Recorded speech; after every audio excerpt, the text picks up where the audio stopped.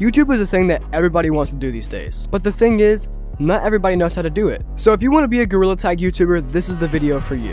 Today I'm going to be telling you guys a bunch of things about how to be a good gorilla tag YouTuber and get popular.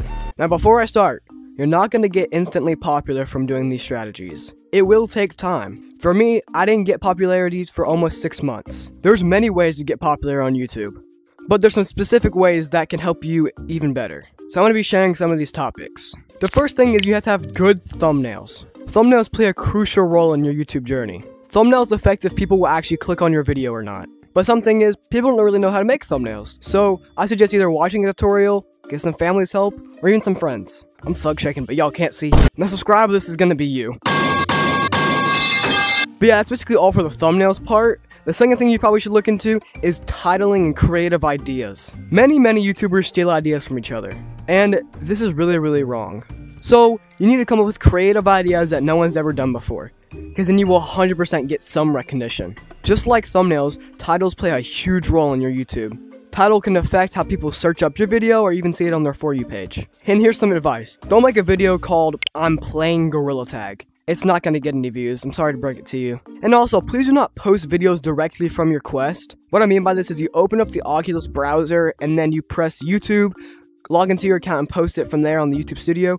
Do not do that. You're not going to get any views. It's not going to be edited at all. Yeah, I'm just trying to help you guys out with that one. But yeah, titles and ideas play a crucial role. This is something that many people struggle with, so I'm trying to help you guys with it. This next subject plays a huge role because it makes people stick around and actually subscribe to your channel. This is editing. Editing plays a huge role because if you don't have good editing or decent editing or put any effort into editing, then people are not going to subscribe to your channel. You have to at least put some type of editing into your videos for people even to consider subscribing. Many people don't realize this, just like I said earlier, how they post them from their Quest. And to help some of you smaller creators out there, try to add some funny moments into your videos, like the Vine boom. You should have just heard it. The goofy aw laugh. And many more. You can always search up on YouTube funny YouTube sounds and you can screen record them and use them in your videos. They're not copyrighted because everybody can use these sounds. When you're picking a name for your YouTube channel, don't pick something that everybo's used before. Don't do Elf VR, don't do Banana VR. Those have all been taken by many people. Like my name's super creative, KO0P4R. It's super creative. No one's ever used this before. Some people have stolen my idea using a CO0P3R.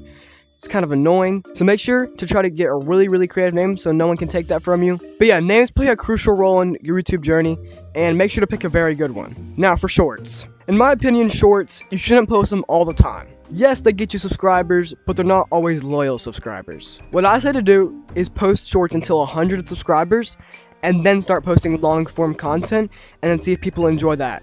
Because then, people actually already know who you are. Real quick, I would like you guys to subscribe again. Only 38% of you are subscribed, and it would mean a lot to me if you guys did. Another thing with content is you have to make legal content. What I mean by this is you can't steal copyrighted music from people without giving credits. Another thing is if you're trying to get the finger painter badge, don't post illegal mod videos. You're 100% not going to be able to get the badge, and if that's your goal, then don't post mod videos. But if you want to post legal mod videos like the Bark mod and so many more, that's fine. But if you're aiming for finger painter, don't post illegal mod videos. That's basically all for this video.